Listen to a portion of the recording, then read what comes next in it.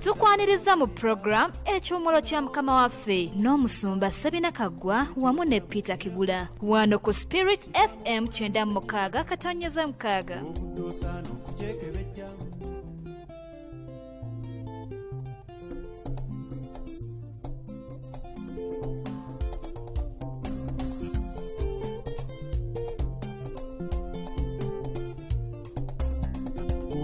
Tabangusa omwoyo nawe awulira nga toterera funa otuula nkubuulira ekyama eky'obulamu bunywevu bw'eggulu kigambo obulamu tekiba kyangu ky'obudde osaana okukyekebejja olyoke oyambwe mu bulamu bwonna obeere bulungi muganda wange.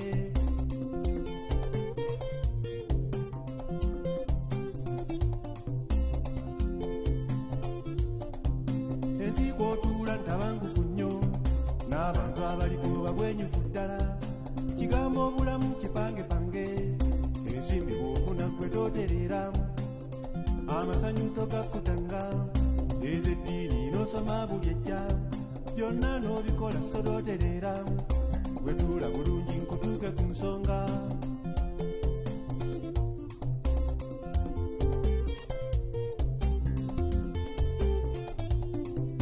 Manyi by'okutte temuli kantu gwe okutte ebyoya temuli nanswa kigambo obulamu tebiba bintu kiva mu kubaana Katonda omu Katonda omwoyo yatonda byonna obeera n'oyo nga butereera bw'oba towulira nga butagatta okwata kino nga kiri kigenda ozungodde eri nga bw'olaba embuyaga olwo n'okutuka obukoowu wenna zowa amagezi nkubuuliridde kwate ebyangu n'ebiteeru bakubana abakuwaanawaana bakawa mwana abagatinko abo abamuwaga mu malinnya gokka naye bw'obukka nga badduka embiro ne bakuleka mu kuyaggayagga gye munne njagala nze kuwe ku kyama gwe weetereze.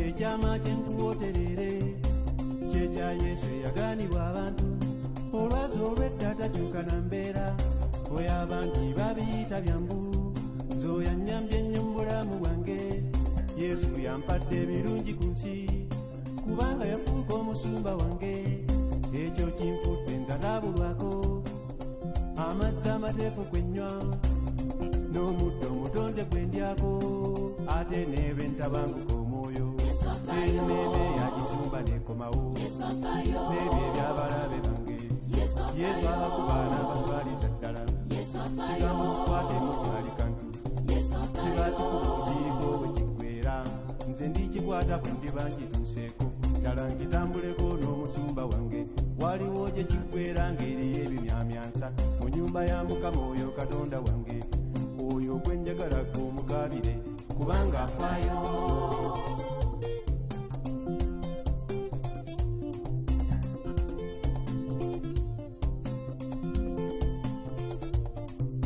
Ono Yesu bajonye nkumunyo mu byafaayo abaliko buli mbeera abajjanga n'abawanguza ebizibu ate ekikulu na buli kati asobola okuyamba oyo awulira nga yabulako kyenvudde njagala omukaabirenga Yesu yakutte obuyinza bwonna oyo abeezaawo ebitonde byonna ekyemmumanyiko takyukakyuka Yesu abeera mu budde obuliine leero obanga yayamba aba baakusooka kano kaccansi kagoozese leero oba mutima gwe gubuukabuuka kukwase Yesu akubuutereze oba abaami gwe nga baakucanga kwana Yesu atajangajanga oba ogwakubuuka bwokukoota kwana Yesu alina obuluddo oba emizimu gyakulijja ku nkoliko kukwase Yesu agikuwonye leero oba abaana abakiri bakyattaka kikwase Yesu abiyinza byonna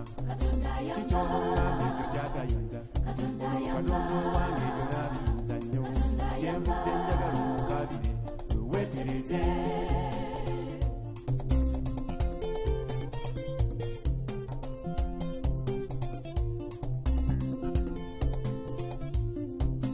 Beera beera mugumu totiratira yesu lwazi lunywevu lwadda bw'ozimbako ono nga biteredde eno embuyaga y'obulamu bwejja wadde mukoko n'akulukusa ebintu n'ebijja bikunyakunya omwoyo bw'ojja kulaba nga toliiko ky'oba bigambo bino tobizannyisanga bisinga kitaabwekula obukanga bisinga amagezi amasome mu ssomero bisinga obwange kufuule mu nsi bisinga eddiini ezatuweebwa biyamba obulamu obujingejinge ddala biyamba nnyo mu kubuutereza kyendudde enjagala obikwatire ddala nze ow'amagezi nkubuuliridde nze nfugumudde omutima gwange nekyenjagala weeyagale mu nsi gwe nga mukama bweyagereka ebintu taata sentondo nkubuulire kale nfugumudde omutima gwange nekyenjagala weeyagale mu nsi gwe nga mukama bweyagereka ebintu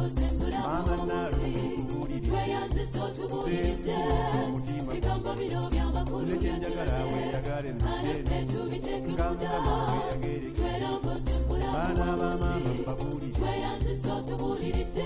omutima gwange njagala mweyagale musimwe nga mukama bweyagereka n'ab'enju yange mbabuulire kale omutima gwange nekyenjagala mweyagale musimwe nga mukama bweyagereka n'ab'enkyalo mbabuulire kale omutima gwange njagala mweyagale musimwe nga mukama bweyagereka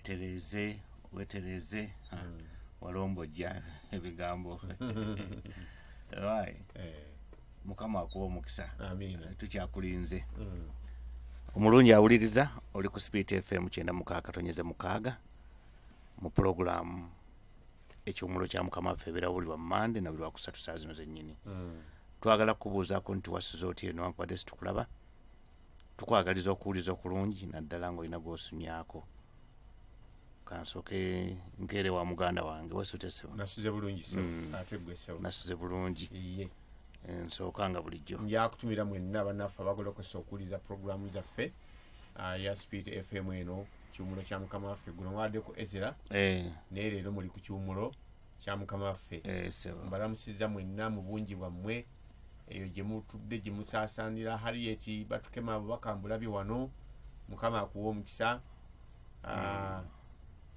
kubanga okyalina mulamu n'okuwulira owulira ekyo ekigambo kikulu nnyo ofumbi gy'oli kandowooze nti naawe oli mutereevu owulira oluguudo olwo n'okutuuka enaggalama mu mbali yamu awo omukyala Kayondo kansubire mukyali kumpewo ddala nja kutumira emasaka tetulinayo betulinayo kakati bawuliriza waliyo omusajja awuliriza mubumpi waliwo omwami awuliriza tutera okwekupira amasimu programu eno yagigwako ng'akyadde eno mu kibuga tenkwasibwa nsonyi kubanga akiweera obujulizi yali avudde mu maka ge ng'agalese olw'emitawaana gy'ensi naye ekigambo ekyabuulibwa wano nekimukomako n'addayo ati nja kutumira ne maama Bashiri ne taata Bashiri tuludde obatumira obawuliza atera okunkubira ku ssimu maama Bashiri kakati okuba nti bangi njagala kuyozayoza bannaffe bonna be twabadde nabo mu mukolo gwaffe ogwa leadership 555 ogwa idea fair abooluganda abasobodde okubaayo mwenna twagala kwebaza Katonda nti mwasobodde okukiika era mukama akibabalire abaatutoledde ku nsimbi zonna okusobola okukyaza abagenyi mwebale nnyo sinaba kugattagatta bulungi muwendo naye twadde tukunuukiza ndoozi emitwalo 10 gyatugasizza nnyo kubanga ebyokutegeka byabadde bingi nga bw'omanyi emikolo bwe gibeera naye twabadde n'ekiseera ekirungi era tukkiriza nti kuteesa kwa Mukama waffe kwe yatukwasa kwatambudde kwatutte eddaala njala n'okubajjukiza nti September nga lumu tali wala convention yaffe y'abasajja eneetera okuddamu ne programs endala nyingi zetugenda okuba nazo mu mwaka guno ezigenda okubaawo naye eddako ejja kuba ya September nga lumu.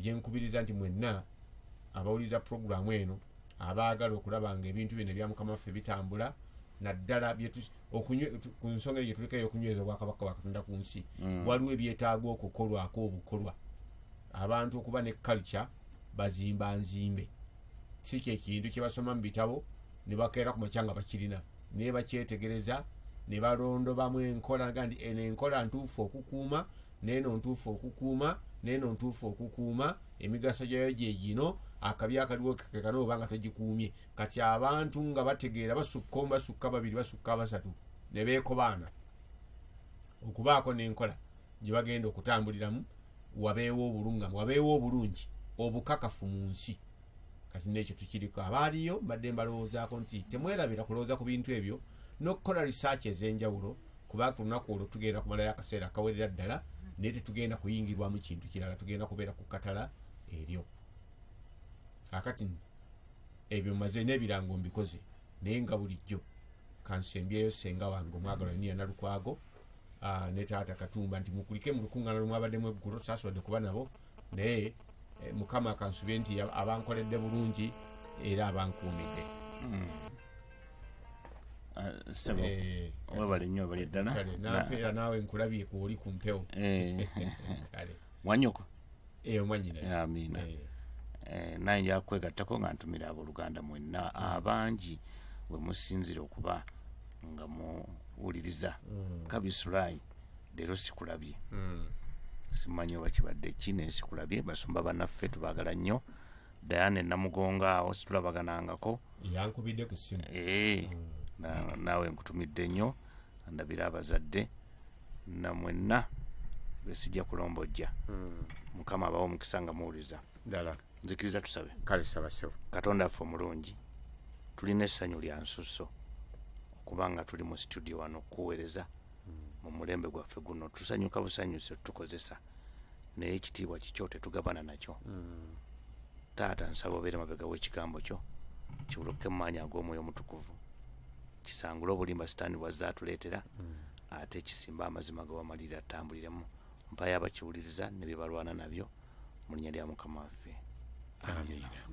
Hano programu ekimulo kya Mukama waffe leero ennaku z'omwezi 31 abooluganda twali tubasuubiza nti tujja kubeera ku masimu twagala mukube ku masimu tuinteractinge tukolaganireko awamu abamu mulina ebibuuzo bye mwabuuza bizze biddibwamu mpola mpola mu kuyigiriza okubaddewo ate ebirala tebinnaba kati bw'owulira nga osobola okukuba ku ssimu kati tusooke tuwe eddakiika nga 10 okwetereeza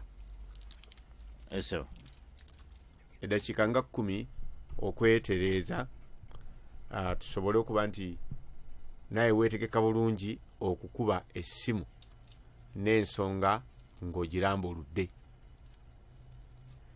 Kinkola bulungi nnyo kitukola bulungi nnyo bw'obanga okubye ng'oyogera ku nsonga ze tubaddeko naddala nga waliwo ebibuuzo ebisigalidde kuba bwe tuba tuyigiriza byonna tetubimalaayo amasomo gonna agasinga tukoonako makoone twerula ku ngulu naye ne tusuubira nti betubuulira kaakano kiraasi y'abayivu abasobola okutwala ensonga zino mu maaso okuzeekebejja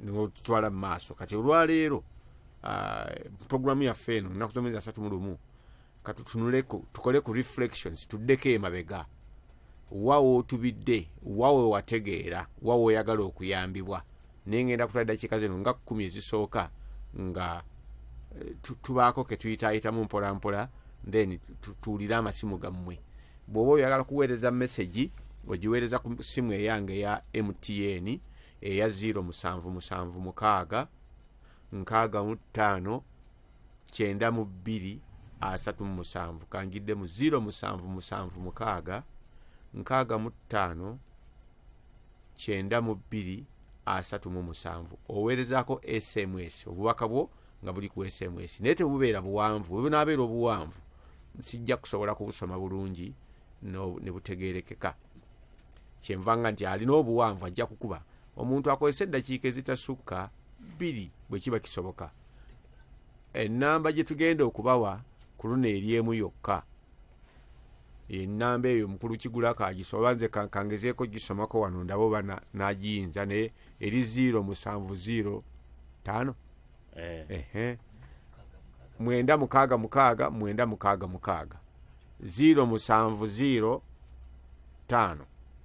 966 966 nga bw'owulira nti 96.6 kale enjawulo eri 0705 966 966 yenamba jojja okukubirako essimu naye aweereza SMS aweereze ku eri gyensoose nti mukulu Kigula tubatandikire omwaka bukyanga tutandika tuli ku katala okumanya obukulu bw'ekatala ery'okunyweza obwakabaka bwa Katonda ku nsi kuno establishing the kingdom of God.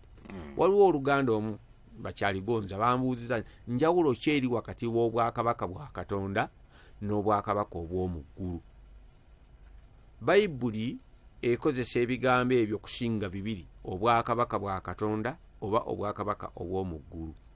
Omuwandiisi Matayo yasinga okukozesa ekigambo obwakabaka obw'omu ggulu era obwakabaka obwa Katonda ndoza kikozesa emirundi nga2 oba 3 ng'ayanjula nti obwakabaka bwa mu Matayo 6 agamusooke munoonye obwakabaka bwa Katonda kati atakozesa nti obwakabaka obw'omu ggulu musooke munoonye obwakabaka bwa Katonda n'obutuukirivu bwe naye awalala wonna akozesa obwakabaka obw'omu ggulu. Ate Lukka ne Makko bo bakozesa nnyo ekigambo obwakabaka bwa Katonda. Ate mu byawandiikibwa n'osangamu ebyogera obwakabaka bwa Kristo oba obwakabaka bwa Kristo ne Katonda. Kati ebintu ebyo byonna si kutabula nti byanjawulo kyekimu naye okunnyonnyola okugendako ebuziba. Matayo bw'akozesa obwakabaka obw'omu ggulu ayoleka ebintu gye bisibuka. Kubanga abantu bonna bakimanyi Katonda tali ku nsi kuno naye alina gyali gye tuyita mu ggulu. Kugamba enkola ya Katonda ng'ekozesebwa mu bifo eyo gy'abeera gye tuyise mu ggulu. Yaga nti obwakabaka bwo bujje byoyagala bikolebwe ku nsi.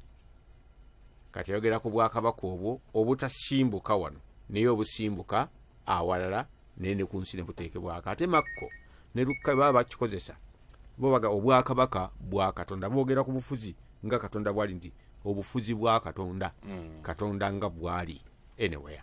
So tekiri mu njawulo nti obw'omu ggulu bulala n'obwakabaka bwa Katonda kirala.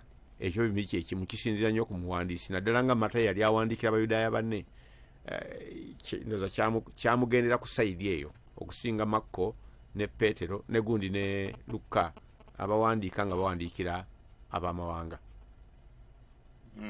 Okwekutegeera kwange okutonotono naye nga tebirina njawulo kyekimu oyogera ku kintu kyekimu. Kakati nno mu bye twogeddeko ennaku ezo wenja okusimba ennyessira njanya okwogera ku nsonga ey'abafumbo bano nno zino message zo zijja tujja kuzisoma naye nja kwogera nnyo ku by'abafumbo kubanga era we tubadde kubanga tulina ensonga ze twakoonako ne zibeera nkulu ddala eri abantu ku mulundi oguwedde naddala nakoona ku nsonga oba twali 2 tebankuba nzekka twaga nti omusajja kyanaavanga aleka kitaawe ne nnyina neyegatta ne mukyala we mukazi we bombi ne babeera omubiri gumu nga tebakyali 2 nate naye mubiri gumu. Wansi awo Katonda n'agamba nti Adamu bwe yalaba omukazi n'asiima bw'amala okusiima n'okwogera n'ayogera. Kati statement eddako nti omusajja kyanaavanga leka kitaawe ne nnyina ne yeegatta ne mukazi we bombi ne babeera omubiri gumu. Kireeta ensonga nno ey'okubuuza ebibuuzo kansube nti kiyinza okujja abantu balina ebibuuzo ani agatta awo wakulu nnyo ani agatta obufumbo buno bwe buli nti nsonga nkulu nnyo mu kunyweza obwakabaka bwa Katonda ku nsi kuno. Komitimenti ya Katonda, komitimenti y'owoojoleseza eri Katonda agipimira ku komitimenti gyeyolesa eri bino eri obufumbo bwo eri abaana b'ozadde, kubanga mu by'omuwendo byonna by'olina ku nsi byebyo. Okusooka mukazi wo,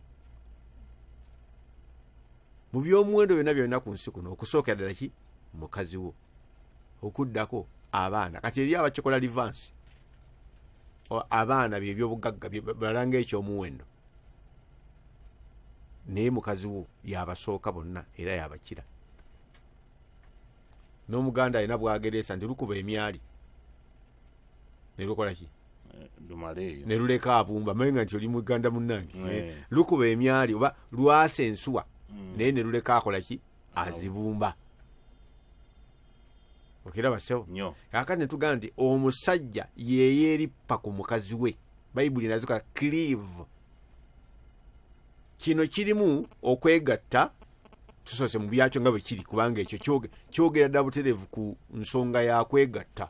Omusajja aleka kitaawe ne nnyina n'afuna omukazi we ne yeegatta naye.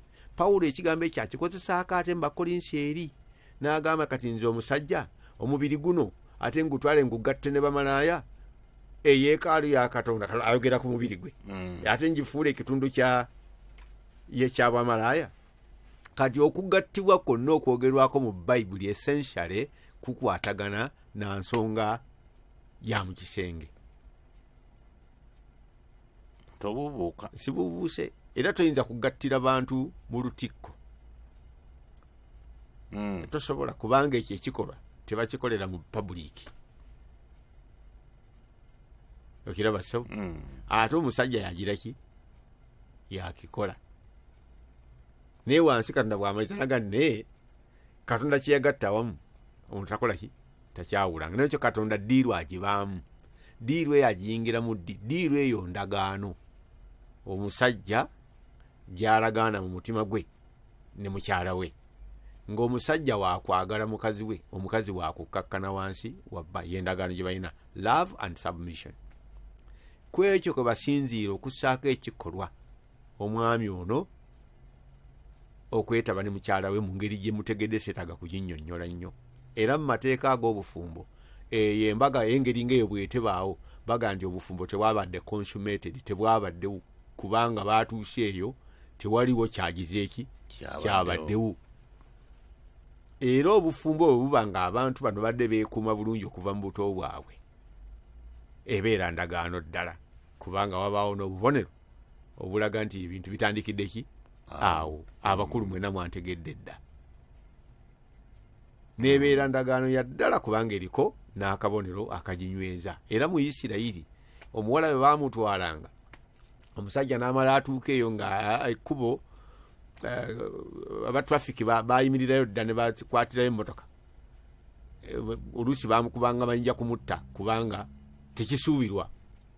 Tekisuubirwa. Era mu nteekateeka ya Katonda yateekateeka omusajja amanye omukazi ogwo n'omukazi amanye omusajja ki omu. Kati bye twakolaakolamu ebirala byonna byonna kwali kusobya, era bye bivaako embeteza eziri mu nsi abantu obuteyagalira mu bulamu. Kakati olw'okuba tuligenda kuba mu masimu ndikisomesaako olulala mpolampola nga nti okugatta kwonna kutandikiraawo, naye kuli mu mubiri. Era omubuulizi yenna ayimulanga nti kakati muli nfuusa omu akimaleyo mu ngeri ki mu mubiri. Obwongo busigadde bwawukanye n'emyoyo gisobola okuba nga gikoze eki gyawukanye. Kyekiva kibeera ekikulu ennyo nti bw'oba owasa oba ofumbirwa, kyandibadde kirungi ofumbirwa omuntu bwe mufaananya enzikiriza, omwoyo gwammwe gube nga gulinnya mu kigere eki kimu. Ekyokubiri, ekino ekyontegeeragana mujja kugenda ng'obwongo bukwatagana. Gw'oyagala amata omulala tagaagala, oyagala ennyama omulala emunyira ziizi, oyagala TV ya bbulu ono oyagala ya kiragala. Kati ebyo bijja kubaawo, muyiga okukkaanya ababiri okutambulira mu Bayibuli kyega nti ababiri bayinza okutambuliramu okujjawo nga batabaganye. Waliwo okutuula awo kati obufumbo okuteesa si biragiro. Kati subject ey'obufumbo eri beetuuse tulijyongerako nnyo okusingako ki awo tenatuuka tujyogerako naye wontuenza jyogerako mu bujjuvu tusimba busimbi ensonga enkulu ezinyweza obwakabaka bwa Katonda. Kyetwava tugamba nti ne Katonda ekkanisa ye tagikwasa batume, tagikwasa bannabbi, tagikwasa abawulizi banjiri, si ya pasita. Ekkanisa agireka mu buvunaanyizibwa bw'abalabirizi bw'abakadde, abantu abafunye emifumbi mu Mukama waffe era abatambudde engeri eraga nti banywevu nga basookera ku maka gaabwe. Omulabirizi kimugwanira okuba omusajja wa mukazi ki okiraba n'amaka ge n'agoogerako neisaye ku kyalo. Bano bapasita bandi baffe tuli bakiyita mu lujja, tuli basitowa keepers, tubawubi bantu ne bakola ebigwanidde ne tuleka ekkanisa abalabirizi bateeka okuba nga bagisigalamu. Ate ekigambo balabirizi va ku bano be tulina mu denominations, ekigambo elder omukadde kitegeeza omuntu aw'ekigero akuze mu bintu bya Mukama waffe. Ekyokubiri, oyo yateekebwa mu ofiisi ey'obulabirizi bishopric. Kati omulimu gwe kulabirira, okiraba kulabirira. Kampuni bagizimba dda kati golabirira bulabirizi. Abakola mu departments ez'enjawulo gye bali ogugwa okulaba nti balipotinze balina obulwadde, mashini gundi yafudde, then mulyoka muyita anagifikisinga. Ontegedde bulungi. Kati bino ebyabapasita bani okwekuza ku kibiina si nsonga ntuufu, mu Bayibuli tekiriiyo. Kati oba ononyweza obwakabaka bwa Katonda kyetwalaga nti nsonga nkulu nnyo. Obwakabaka okunywera wateekwa okubaawo obufumbo obuli stede webitandikira ne buvaamu abaana abali stable abatya Katonda, then ne bakozesa ebirabo mu ngeri eryoganized era ng'eri stable ng'ebeerera. Abantu ne baga nti obwakabaka bwa Katonda kati bukoze eki bunyweredde ddala. Kaakati tusomeyo ku SMS ng'emu, then tulyoke tukole ki ziweze nno ziweze naye kansomeyo ng'emu bbiri tugulewo amasimu. Onaga nti mwebale nsome bulungi, mwebale kuweereza. Abafumbo bakoze batya okwesigaŋŋana nga si banzikiriza emu. Ono Semagonja enamuŋŋono. Abafumbo bakoze batya okwesigaŋŋana nga si banzikiriza emu. Nandisabye nnyo omusajja ababeera ow'amaanyi mu byenzikiriza kubanga obukulembeze bw'omukakatako naddala bw'abanga ye mukristaayo, kubanga ti enjiri we yasangiranga abantu teyabasanganga nga bonna balokole. Yasanganga omwami nga Filipo n'alokoka n'addayo n'ategeeza mukyala we nti wange ebintu by'ensanze ebya Kristo bino n'okulokoka nkoze eki ndokose. Kati yayamba munne. Kyavaaga nti bw'obanga wasangibwa n'omukazi nga si mukkiriza obanga omwami wo nga si ye mukkiriza gwe wakkiriza, kaakati tomulekangayo kubanga tali wanzikirizayo. Ani amanyi oba oli awo ng'enkola yegenda kuvaako okukyuka kwa munno. Tulina obujulizi mwami Nowa mubiru, ye mukyala we yasooka okulokoka. Bw'amala okulokoka n'atunuulira embeera ze nga zikyuse n'azeegomalaga nti enjawulo eno mu mukyala wange njirabye yanamaddala. Ekyo kimusikiriza naye okugenda mu kkanisa n'akkiriza okutwala Yesu Kristo nga Mukama we. Era alina kampeyini enkulu mu bulamu bwe kulaba nga obulamu buno obwa Kristo abubeera bubeezi bulyoke bukome ku balala, kubanga n'obwa mukyala we yabubeera bubeezi ne bulyoka bumukomako n'abaana ne bakyuka n'abazzukulu ne kibatwaliramu. Olaba nnyo. Kaakati nno okola otya bye tugamba kati obanga olina omukyala wo nga si mukkiriza, si wanzikiriza yiyo, kino nno bwe nkyeta kirimu obuzibu. Omukatuliki n'omwangirikani tebakkaanya, ezo enzikiriza bbiri za njawulo, zonna ziwanuuza Kristo naye tebakkaanya, ziwanuuza Kristo. Kati abo tugamba okusooka tudde eri mu by'okulokoka, tewaliwo ngeri ndala. Amadiini mwebale gabayamba gabatuusa naye gabakomyawo nga nago bwe gatatuuka nammwe temulina gye mukola ki gye mulaga. Tusookera ku kyakulokoka. Ate omu bw'alokoka tekitegeeza nti natali mulokola akole ki agende.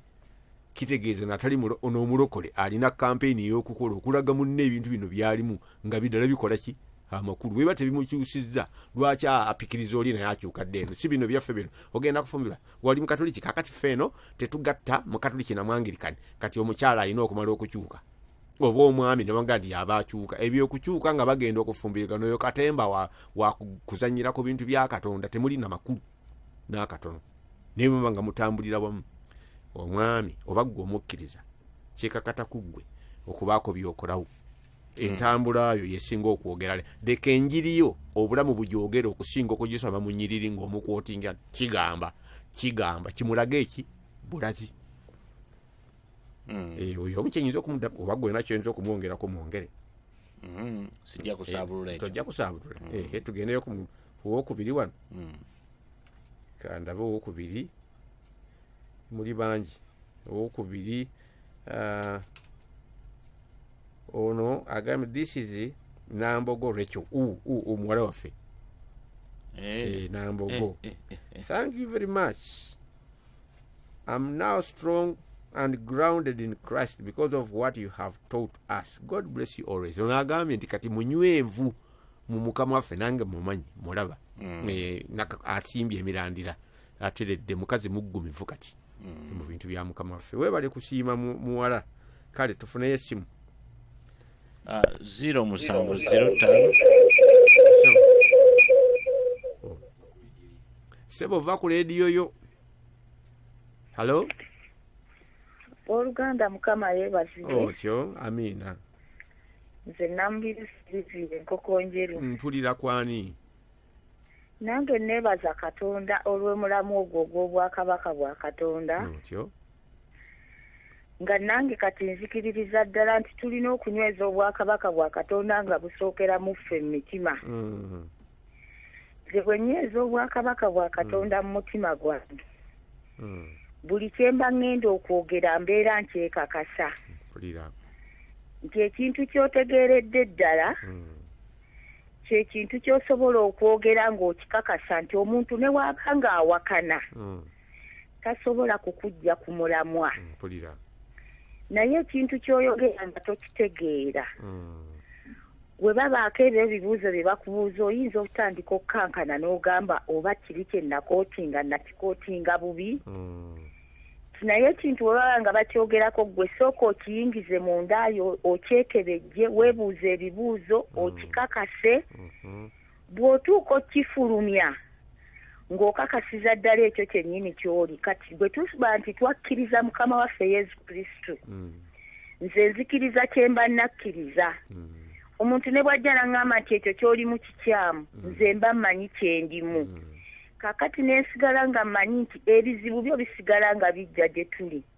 naye bwe kiba kizze olina kukirwanira mu Katonda wo so si mu bantu kubanga bw'obeera weebuuza ebibuuzo mu bantu tosobola kuwangula lutalo naye bw'oba omanyi gwe wakkiriza n'obanga ebibuuzo byo obizza wa Katonda Katonda ye mulungi amagezi agatuwa n'aba ng'asobola okutuwanguza kati awo nenkakasa ng'obwakabaka bwa Katonda bulina kusooka kunywera mu nze ne bulyoka bugenda awalala nange nenjogera ekintu ku bwakabaka nga kyenjogera nkikakasa mukama abawe nnyo omukisa. Amina tweyanziza na mubiru tweyanzeege akisimbye omanyi twangayo twaga nti kibuyaga bwayita wa setaani n'agezaako okukunyeenya n'osigala ng'oyimiridde sitaani yatandika okunyeenya naye bwayita naawe n'onyeenya sitaani ng'anywezaawo ki ekikye kati obulimba bwanyenyezebwa nnyo naye abayimirira mu mazima ne banywerera ku mazima be basuula obulimba kati okwe kunyweza obwakabaka bwa Katonda tufune omulala. Hello wangi sebo mukama waffe yeebazibwe. Amiina sebo. Nze Jebise Nkubuge eddoboozi ndiwulidde kaakati omulamu ogwo gwe tuliko ku lwange nkitwala nti mukulu ogw'obufumbo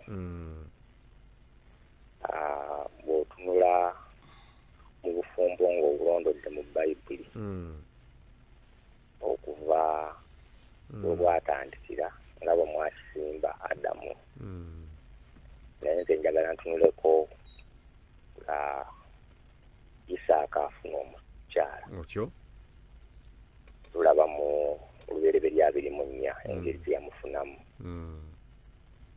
ne Ibrahimu engeri gye yali yakiinamu omukono kale kiraga nti Ibrahimu yali mukkiriza era alina bye yagoberera yagamba nti bino byo birina okukola ki okubeera obutabuusibwa maaso yes naye ate bwakijjeera ne mu ndagaano empya ne tusanga Yesu ng'ayitiddwa ku mbaga tetumulabanga gwe baayita ku mbaga oba tu officiate naye tumulabanga gwe baayita okubeera ku mukolo kujja okulya yes kale ne kirabika nti bye tulimu bino ebyokugatta engeri ya ddiini oba eyagungibwawo omwana w'omuntu naye mbadde mbuuza ku lwammwe mulowooza nti engeri entuufu yandibadde etya kubanga kati tulaga eddalu lingi tutuuse n'okuyingira mu kyaki eno mu buwangwa mugono gwe guliyo otunula ebibeera mu kwanjula ne mu mikolo gyaffe gyonna ddalu lyereere byaba katemba kati ng'abakristaayo embeera entuufu oba enkola entuufu kubanga nze nzikiriza nti entandikwa ya buli kintu kyonna bwe wabeerawo obukyamu awo bujja kweyongera mu bintu bingi nnyo ebitambulira mu maka gaffe bale mbadde nsaba okuŋŋamizibwa ku ngeri ki temulowooza nti yandibadde entuufu ensonga eno gyandibadde ekwatibwamu amiina mukama abawa omukisa amiina kakati ensonga eyo kuba njanfulya amasimu ate eyo kusomeseza da process mpanvu mpulidde ekirowoozo mu nze kigamba nti process eyo njagala tujje nga twesibye 2 ku Lwokusatu tunnyonnyole engeri eno bweteeka okuba tuleme kutakula butakozi kuno tunnyonnyolere ddala omusajja mukristaayo yandiwasizza atya yandiwasizza ani era nkola ki yandigobereddwa nga tetubuuse mateeka ga ggwanga kubanga eggwanga teritukakatako teritukakaatikako nkola yaalyo yo gavumenti enoonya enkola yaffe tebabalimbanga nti gavumenti erina enkola gyekakaatika ku bantu abantu be balina okuba n'enkola eyaabwe gavumenti gyega nti okke muli bwe muti nange nja bakkiririza wano abasiraamu bawasanga bo bwe bamanyi gavumenti si ye ekibateekako n'abangirikani bawasanga bo bwe bamanyi gavumenti si ye ekibateekako ate ne bayibuli si ye ekibateekako engeri yangirikani si ya bayibuli nti ye yakiteekawo n'engeri y'abakatuliki si ya bayibuli nti ye yakiteekawo wabula abantu abagezigezi era abalumirirwa abantu baayiya ekintu nabo ne bakiteekawo nga ne bajjajjaffe bwe baayiya kalikyazi ez'enjawulo mwe baawasizanga abakazi ne mwe baafumbiririrwanga kati eddiini ne kaliki enjawulo 0 kati bayibuli erinayo bwekyogerako in fact bayibuli etambulira nnyo ku kalikyo layini omusajja nga Ibrahimu ayagadde mutabani we awase n'amulungamya ne wa gy'anaakola ki gy'anaawasa era n'agenda eri ne bawaayo n'ebyobuko bwe bava eri omuwala yali asiibuddwa bwe bajja eno teri mukolo mulala bwe gubaawo kubiguka bubiguse gye bayita ki embaga kati ebyo tujja kubyongerako ku Lwokusatu mwena mutyuninge tujja kwogera ensonga eno ey'obufumbo kubanga foundation nkulu tujja kwogera butandika butya era mukolo ki twandikyusizaamu ki kuba kati ebbinu liyitiridde n'okuwasa n'okufumbirwa bufuuse buzibu mu kkanisa kati katufune simu endala hello wangi enyabo simu yo teteredde bulungi otyo nantaba haliyo tojja kuddamu okube walayiko badde olina ensonga yo kati katufune omulala hello wangi mukama yebaza abaluganda amiina rediyo giviire nnyo giviire ddala oba gigireko ddala nagiviiridde mukama wange bansonyiye ku ekyo wangi ekibuuzo kyanina ekibuuzo ekintawaanya mukama wange. Ekibuuzo kyo kyalibadde kirungi naye kyalina feedback. Radio yo nkyagiwuliramu tekoze bulungi. Oba si ekyo oyogerera ku loud. Okay, kati yogera. Mukama wange. Ekibuuzo kye nina. Nina omusomesa wange eyagamba nti kankyogere statement nga bwe yagikola. No sin goes unpunished. Sikiwulidde. No sin goes unpunished. Otyo teri kibi ekiriyitawo nga tekibonerezeddwa. Ye mukama wange. N'agibaakinga n'ebyawandiikibwa. Nasooka kuwa example ya David ne Bathsheba. David yayagala muka omusajja muka Uliya ne bazaala omwana. David n'asindika Uliya ku front n'asibwa. David kati Katonda n'asindika nabbi we n'agamba David agenda kufa kambi tale buwimpimpi. Nti kati David nenya eri Katonda. Bwe nenya Katonda n'amusonyiwa. Okutudde nnyo obubaka bwo. Tuuka ku nsonga njiwulire. Genjagala. Katonda yasonyiwa David naye n'agamba omwana agenda kuttibwa. Oba ntegeerawo mukama wange. Ninda kibuuzo kubagala nina ekibuuzo kyenninda. Kati ekibuuzo kiri nti Katonda tasobola kusonyiwa busonyi ti oba oyenenyeza n'akusonyiwa n'akivaako n'asabako gwabonereza oba kuba ngeri gyabonerezaamu. Okay, kibuuzo kitegeerekese. Kusinziira ku statement ye musomesa we teri kibi kitabonerezebwa. Ekyo kituufu kikumi ku kinne waakyo. Era buli kibi kibonerezebwa. Era embonereza za njawulo. Dawudi ayagala muka munne n'okutta nattabba. Naye Katonda abonereza Dawudi mu ngeri nnyingi. Ekibi kye kyamusonyiibwa ne consequences zaakyo ebyakivaamu teyalina kyabikolera. Omwana ye yalina okufa. So ng'ate gwe baazaala oluvannyuma yasika n'entebe n'agisikira. Naye Katonda agamba Dawudi nti ekitala tekiive mu nnyumba yo ne bakazi bo banaabakwatira mu musana. Ebyaddira tebyali birungi. Kati Katonda asonyiwa ebibi naye consequences ebiva mu ebyo byokoze byayinza obutabijjaawo. Kubanga naffe yatusonyiwa. Obwenzi bwaffe yatusonyiwa. Obulimba bwaffe yatusonyiwa bye twakola. Naye n'abaana be twazaala weebali. N'emitawaana gye tufuna mu bo gikola ki? Weegiri. Singa kutusonyiwa n'agane kati mbasonyiye n'abaana mbasse history njijjeewo n'esi bwe kibeera. So okubonereza ekibi kirala. Naye n'ebiva ebibala oba emiteero egiva mu kibi ekyo kyokoze nakyo kirala. Ebbwa liwona enkovu yeekola ki? Esigalawo. Kati ekyo nakyo sijja kigenda nnyo wala naye okusonyiwa tumanyi Katonda akola ki? Asonyiwa. Naye bw'aba akusonyiye consequences zo mu baana b'abantu ayinza obutazijjaawo. Abamu bali fortunate nti biyinza okugenda naye ebisinga bisigalawo tuba nabyo. Naye siguba musango. Esebo tufuneyo omulala. Avuddeko buvi oyo.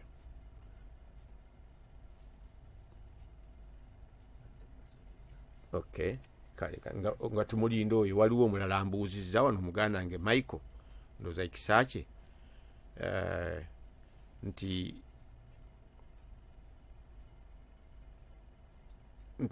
kikosa kitya.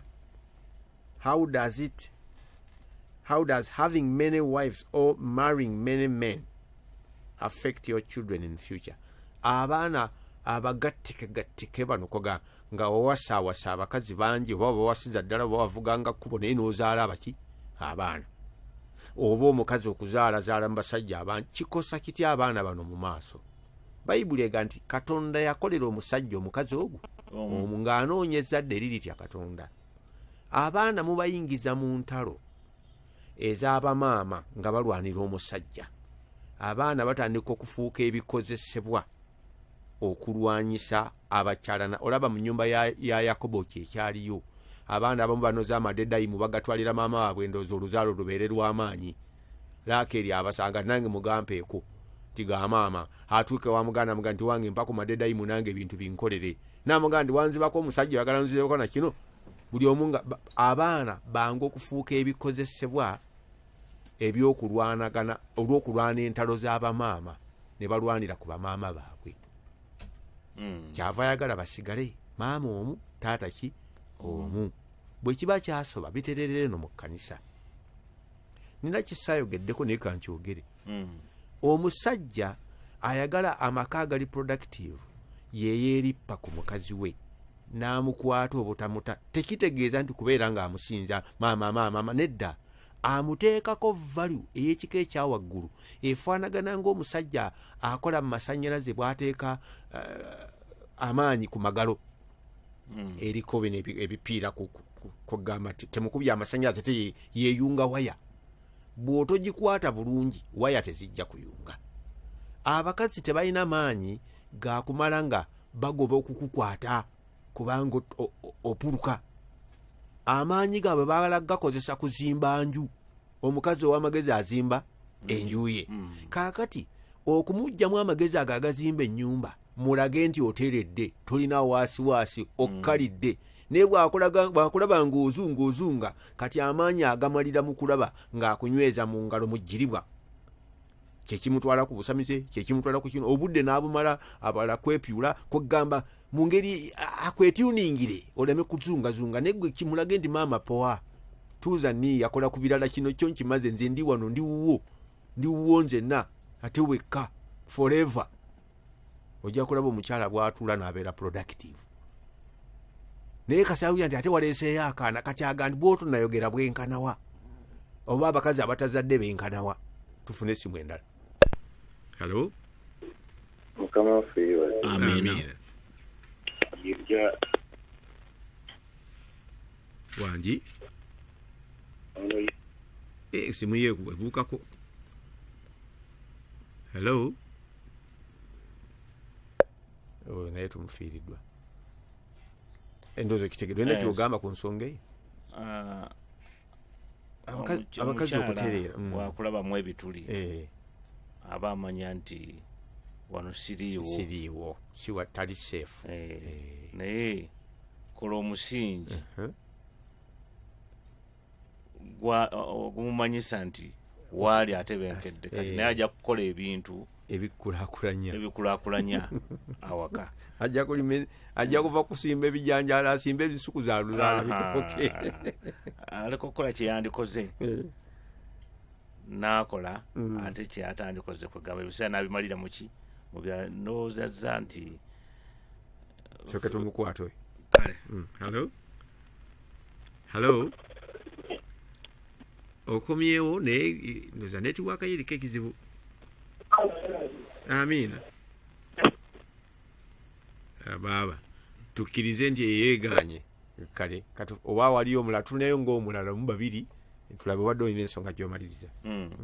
Okusinziira ku byogeddwa nti obuzibu buva ku ffe kubanga bye tukola tebiraga oli nti nno tuteredde tumatidde nabo. Waliwo ekigambo bakyaluswayiri bakyaluwalabu okutawakkala kwegamba notuuza nniya n'atuna buli wamu n'alaba nga omatidde naye amatira n'aba nga anyweza ebintu n'akola. Katonda alina engeri gye yakiwayalingamu ne bwe tukola ffe abasajja ffe tukola twewaana ekituufu bwe kiri naye omanyi nti bye tukola bino bamaama abwe babinyweza be ba administrator ababinywezaawo be babinywezaawo. Era ojja olaba omusajja bw'afa bw'obanga tobadde na musingi kumatiza nti nno maama wamatira waluwe ebintu bino babitundatunda mangu gamabanga akwatamu ebibi esebo batukubidde no masimu kati mugyeko mangu ta tulina wana ali kusimu kati kuba hello anji amahebaziwe amina ono naluwagga Fiona yeso eddoboozi nga likyuse kisenyiga yeso naye njagala kwebaza nnyo Katonda ku lwammwe amina n'omulimu gwabasobozesezza okukola mu mulembe gwaffe ekitiibwa kimuddire ebigambo bye mwogerako okusindira ddala kati ku mulama gwe tuliko ogw'obufumbo bigambo bikulu bye twetaaga okutegeera kati ngaffe abatannaba kuyingira mu institution eyo emirundi egisinga batera nnyo okufa abakyala bakoze kino bakoze kino eno ne batateekateeka baami naye ng'ate omulimu omunene gwetaagibwa okuba nga guteekeddwa mu baami oli mutuufu ensonga gye batunnyonnyolako omulundi guli nti omwami kyanaava aleka kitaawe ne nnyina n'akiliivinga eri omukyala w'ensonga nkulu era etabudde abantu bangi bagenze mu bufumbo ne bagenda ne bamaama baabwe ne basisita baabwe nga bebakola decisions mu bufumbo bwabwe bino kati mbyogera kubanga mutayinza okwewunya yiye Fiona atali mufumbo naye mbisomyeko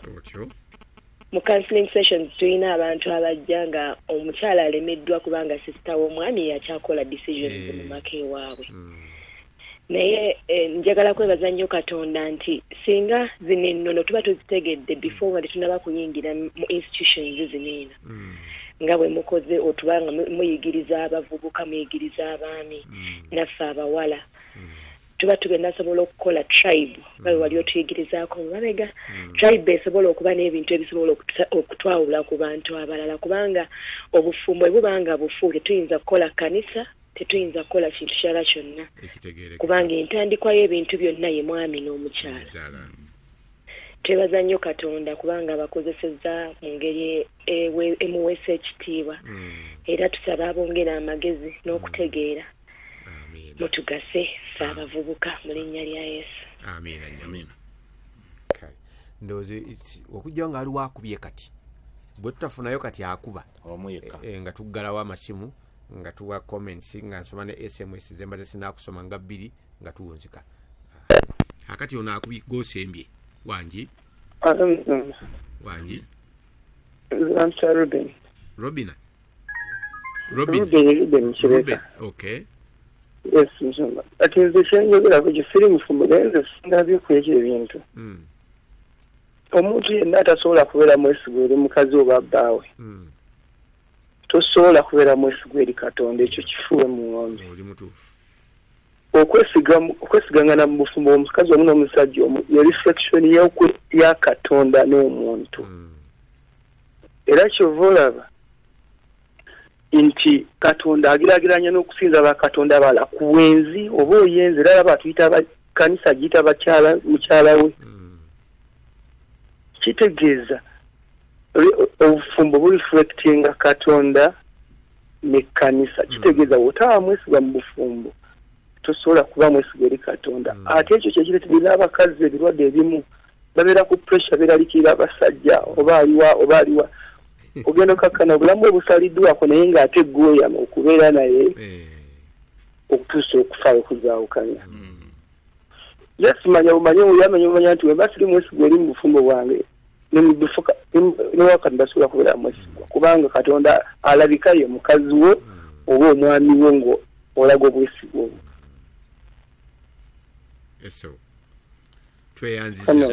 amina kale kweyo kwe tumalidde ono abadde abuuza kibuuzo ekirala kigamba nti njawulo kyeri wakati wa ebigezo tests trials ebigezo ze trials tests okugezesebwa oba nyinza mu Luganda biyinza okunemereka tests trials and temptations twakyogerako omusomo we guli mulamba lessons zijja kuvaayo nja kuba maze okubijjayo by Wednesday oba Thursday abantu abaagala okufuna byonna byetwogeddeko omwezi guno tujja bifuna naye nakyo kandabe ku Sunday ku Lwokusatu tuyinza okukyogerako naye genda bugenzi mu Luzungu ojja kulaba twawa akafaananyi akangu bw'obeera mu kiseera ekyebigezo baleeta test ez'enjawulo ekiseera ekyebigezo baleeta testi ez'enjawulo. So ekiseera ekyebigezo trials kaba kawanvuko test eyinza okumala essaawa 2 obeddakiika 15 ebeera ki test. Kati temputation ziba shortcut ezijja mu bwongo obwo otuuke ku kiri ng'owaguzza mu bumpimpi nkira essaawa ekyoyo. Waliwo ndooza message endala emu yokka gye mbadde sisomyeko naye ndooza nzimazeeyo. Yiino ono muganda wange Bosa agambye mbalamusizza nnyo baganda bange, essomo lye wasomesa nze n'omwoyo omutukuvu ddamu katono okube mu ttooki. Nze Bobu ezzana akati Bobu nja kutandikirako ku Lwokusatu kuba kati obudde bugenze, naye ku Lwokusatu tugenda kunnyonnyola bayibuli kyennyonnyola nga bwe tutegeera ku nsonga ey'obufumbo bwe bwandiyisiddwa mu kkanisa ne mu community ne mu maaso g'eggwanga ki lyonna bwe tujja okutandikira ku Lwokusatu. Mwebale nnyo okukuba sebosaba tuve ku mpewo. Nti bwe tulabawo ate buli mu kkanisa ate bayibuli si bwegamba buli butyo. Kale katwesunga Olwokusatu twagala kwebaza Katonda waffe olw'ebigambo ebyo bye tuwulidde. Ffe tubiterese mu kabada y'emitima gyaffe tusigale nga tubirowoozaako tubiggyemu amagoba nga tugenda okukola. Mukama nsaba otuwa omukisa eri emirimu gy'emikono gyaffe. Amiina. Eyo yebadde program eky'omulo kya Mukama waffe wano ku Spirit FM 96 katanyaza 6. Okumanya ebisingawo kuba ku ssimu 0776 65 92 37 oba 0753 23 63 tukwaniriza mu program eky'omulo kya Mukama waffe n'omusumba SSEBINA KAGGWA wamu ne Peter KIGULA wano ku Spirit FM 96 katanyaza 6.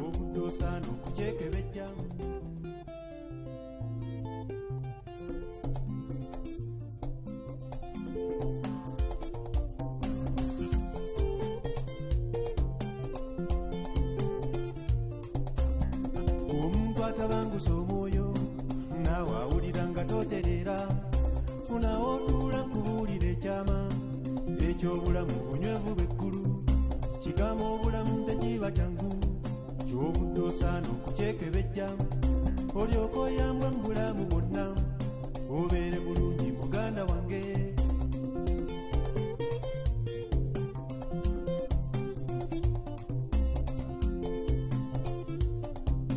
Ensi kw'otuula ntabangufu nnyo n'abantu abaliko bagwenyufu ddala. Kigambo obulamu kipangepange, ensimbi bw'ofuna gwe tooterera, amasanyu togakkutanga, ez'eddiini n'osoma buli ejja, byonna n'obikola so tooterera. Gwe tuula bulungi nkutuuke ku nsonga.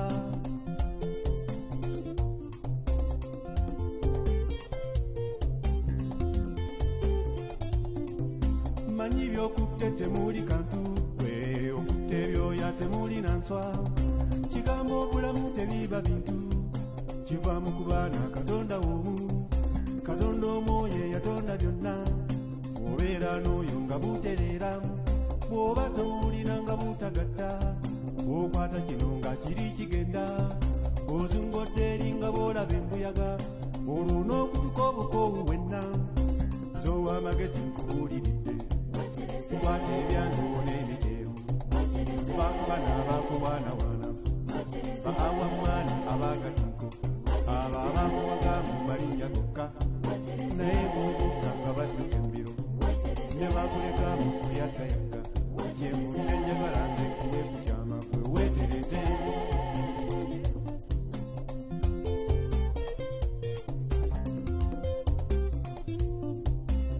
Ekyama kye nkuwooterere kyekya Yesu eyagaanibwa abantu, olwazi olw'edda takyuka na mbeera, oyo abangi babiyita byambu, nze oyo annyambye ennyo mu bulamu bwange. Yesu yampadde ebirungi ku nsi, kubanga yafuuka omusumba wange, ekyo kinfudde nzalaabulwako. Amazzi amateefu gwe nnywa, n'omuddo omutonze gwe ndyako, ate neebe ntabanguka omwoyo.